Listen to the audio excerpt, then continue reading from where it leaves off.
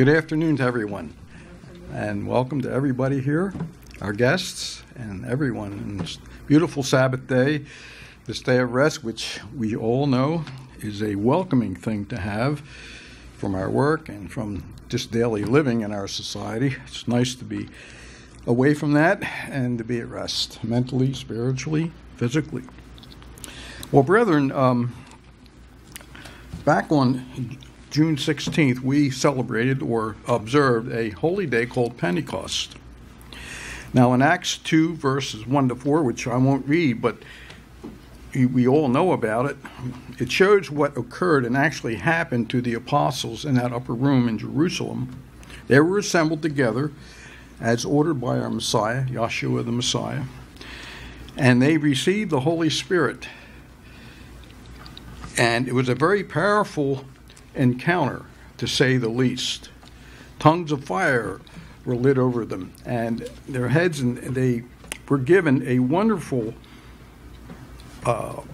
way of understanding languages. Tongues of fire. They knew all the different languages that existed at that time. It was a wonderful gift, for they could go out into the world and talk the languages of the people that they were trying to tell and convince of the coming kingdom age rule. That is the good news, the gospel. So, this is what I want to talk about today, brethren. The character of the Holy Spirit. What does it do? How does it work? How does it work with human beings that are willing to accept it and do what's right? There are 16 scriptures that I picked out that show this, starting way back during the time of our Messiah and the apostles. I'm going to go through these 16. It'll be very interesting to see how it works. That is the character of the Holy Spirit. Now, the question is, what is the Holy Spirit like? Well, first of all, brethren, it is an agent of our Father in heaven. It comes from Him. It is for our Father in heaven to be able to relate to and influence the minds of people who are willing to listen to Him and to do wonderful things for other people. And this is what I want to go through today, starting with number 1.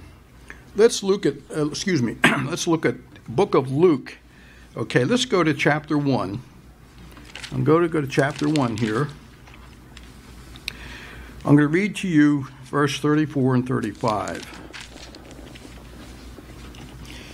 Now, here's a wonderful thing. The power of the Holy Spirit from our Creator did this to Mary. And in 34, it says, "Then said Mary unto the angel, How shall this be, seeing I know not a man?"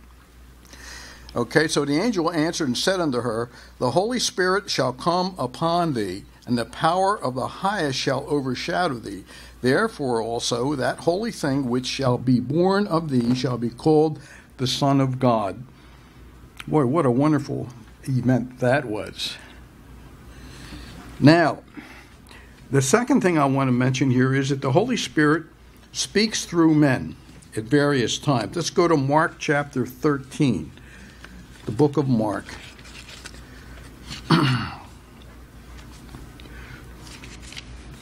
In chapter 13, I'm going to read to you verse 11.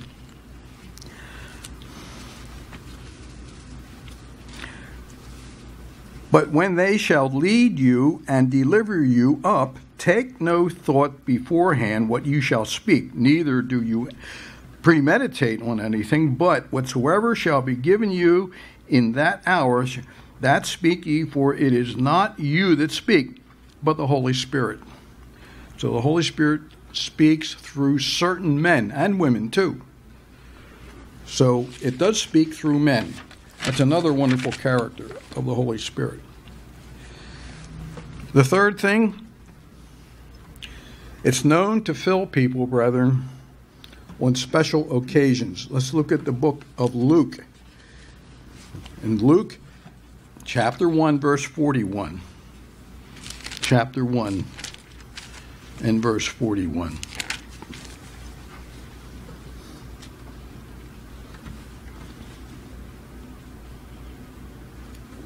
"And it came to pass that when Elizabeth heard the salutation of Mary, the babe leaped in her womb, and Elizabeth was filled with the Holy Spirit. So it does come upon people, brethren, and it's known to fill people with the Holy Spirit. The fourth thing, let's look at Luke 2, verses 25 and 26.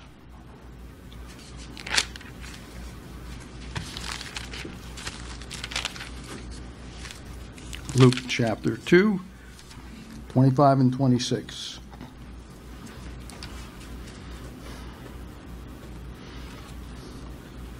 And behold, there was a man in Jerusalem whose name was Simeon, and the same man was just and devout, waiting for the consolation of Israel, and the Holy Spirit was upon him. So it comes upon certain people at certain times. In Luke, again in chapter 2, 25 to 26, I should say, brethren, of the same thing that reveals things to people also. So it comes upon certain people and it reveals things to people. Now, the sixth thing I want to bring out here, it would actually appear in bodily, it can appear in bodily, though not human-like form. Let's look at Luke 3 in verse 22, Luke chapter 3. In verse 22.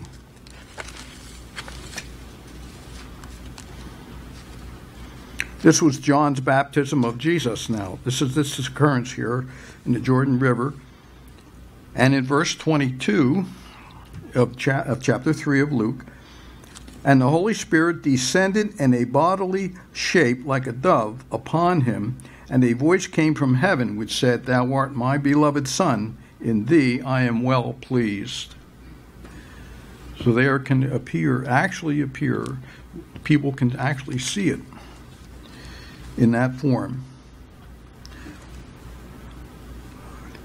Now, the seventh item here is the Holy Spirit can be something that one could be baptized with. In Acts 1:5, if you go over to Acts, in chapter 1,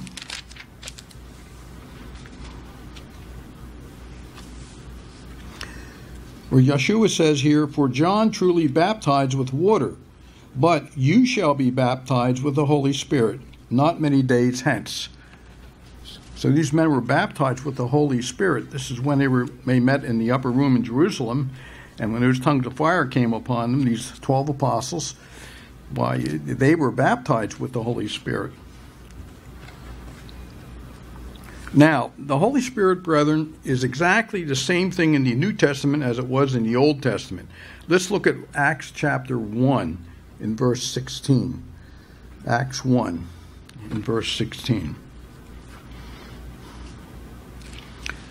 It mentions here that verse 16, Men and brethren, this scripture must needs have been fulfilled, which the Holy Spirit by the mouth of David spoke before concerning Judas, which was guide to them that took Jesus.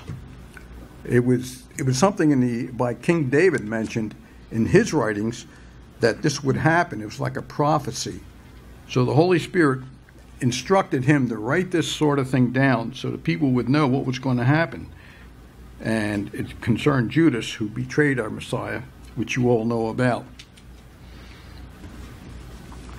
Okay, now, the ninth thing I want to mention here is the Holy Spirit, brethren, is a source of power. It's a source of power to everyone who accepts it. Let's look at Acts 1 in verse 8. Yahshua tells us here to his disciples and those who believe in the Holy Spirit and want it and accept it, he said, You shall receive power.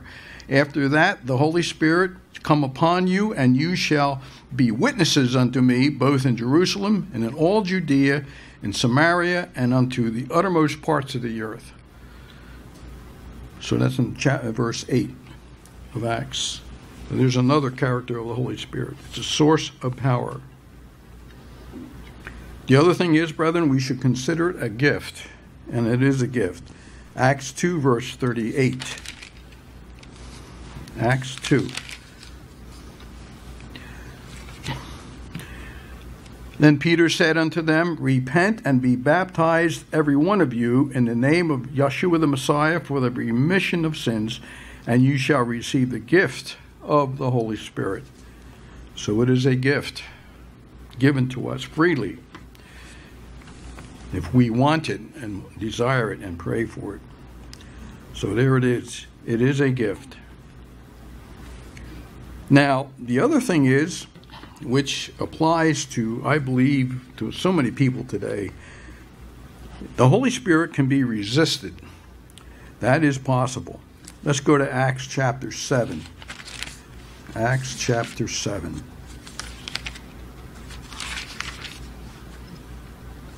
I'm going to read to you verse 51. This is when Stephen accused his accusers. His accusers were really giving him a hard time, and they wanted him dead. So, but his accusers were accused by Stephen. And here's what he said in verse 51. He says, You stiff-necked and uncircumcised in heart and ears, do always resist the Holy Spirit, as your fathers did, so do you. So they resisted. And believe me, people today can do the same thing. They just resist the Holy Spirit as a gift, and it's there free, but they resist it because they don't want it. They want to go their own way and do their own thing, so to speak. Now, the other thing is, in number 12 here, as a character of the Holy Spirit, it bears witness. The Holy Spirit bears witness, brethren. Let's look at Romans chapter 8. Romans 8. The Spirit itself bears witness with our spirit that we are the children of God. And if children, then heirs, heirs of our eternal Creator God, and joint heirs with Yeshua the Messiah. If so be that we suffer with him, that we may be also glorified together. So it does bear witness. Now, number 13, on the character of the Holy Spirit, it calls, it commissions, and it sends people to do a work. It's been doing that for a long time, brethren. Let's look at Acts 13. Go back to the book of Acts 13.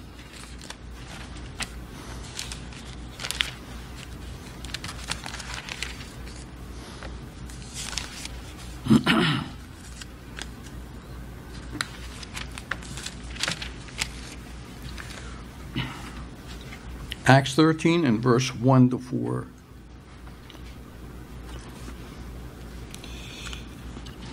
This is where Saul and Barnabas were commissioned to do a work. Now there were in the church that was at Antioch certain prophets and teachers, as Barnabas and Simeon, that was called Niger, and Lucius of Cyrene, and Manaen, which had been brought up with Herod the Tetrarch and Saul. As they ministered to the eternal God and fasted also, the Holy Spirit said, Separate me, Barnabas and Saul, for the work whereunto I have called them. And when they had fasted and prayed and laid their hands on them, they sent them away. So they, being sent forth by the Holy Spirit, departed unto Seleucia, and from thence they sailed to Cyprus. So there you have it. They were commissioned by the Holy Spirit and separated from the people that were there. And actually, they laid hands on them and sent them on their way. So they were commissioned to do a work. And they did. And they followed through with it. Also, brethren, the Holy Spirit directs work in quite a bit of detail. Let's go to Acts chapter 16. There's a detail to its work. Verse 6 to 7.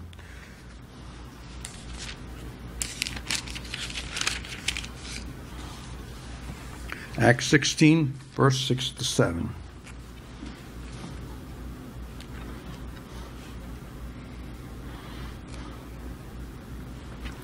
Now, when they had gone throughout Phrygia and the region of Galatia, and were forbidden of the Holy Spirit to preach the word in Asia.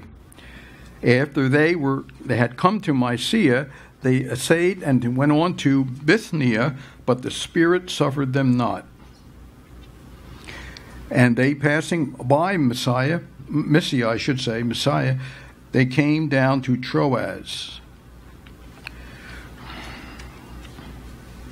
Now, if we go down to verse 9, and a vision appeared to Paul in the night, and there stood a man of Macedonia and prayed him, saying, "Come over into Macedonia and help us."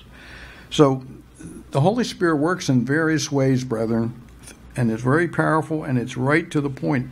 It gives instructions. It tells people what to do and how to do and what to say, and it works every time for everyone that accepts it. Go over to John 16:13, the book of John.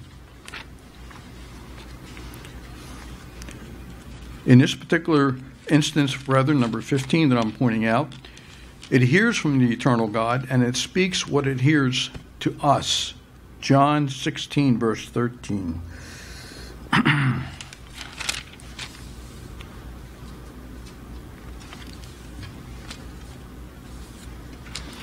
Howbeit then, when he, the Holy Spirit of truth, is come, he will guide you in all truth, for he shall not speak of himself, but whatsoever he shall hear, that shall he speak, and he will show you things to come.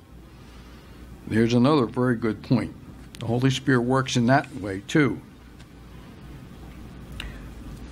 And brethren, the Holy Spirit teaches. That's a wonderful thing to know. It teaches us as we go through this life.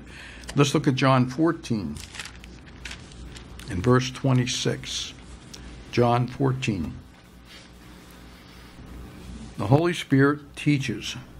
But the Comforter, which is the Holy Spirit, whom the Father will send in my name, he shall teach you all things, and bring all things to your remembrance, whatsoever I have said unto you. Well, brethren, these are the 16 attributes that I picked out of the Holy Scriptures concerning the Holy Spirit, what it does for us in our life, what it can do, and it's such a wonderful help to us, providing we listen and do what it says. We have to be very careful and never to reject it. And we can help others too in that respect by showing them and living the right life. So, brethren, in closing, I want to say, let us all be mindful of these things that I just mentioned in the Holy Spirit. And the thing we've got to remember is never resist the Holy Spirit. Pray about it. Ask him for help, because he's there. But never resist it, because the way things are in our society, there's so many things that come along in life that could get us thinking in the wrong direction, and then we resist the Holy Spirit. But pray daily that we will always understand the Holy Spirit of our Creator, which is the Spirit of truth, and he will guide us, and he will help us to show others how to go in the right direction too.